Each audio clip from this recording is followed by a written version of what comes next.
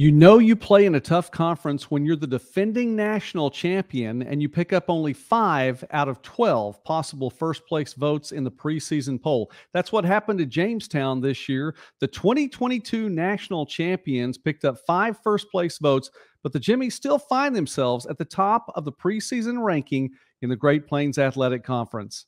Jamestown, as we mentioned, picked up 5 first-place votes. Concordia picked up 3. Northwestern picked up 3. And Midland, who made it deep into the playoffs, picked up the remaining first-place vote. Dakota Wesleyan at 5. St. Mary at 6.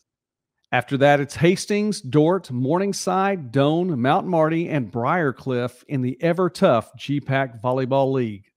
We are previewing the 2023 college volleyball season here on Midwest Sports Net. We talk about small college sports and more throughout the Midwest and beyond.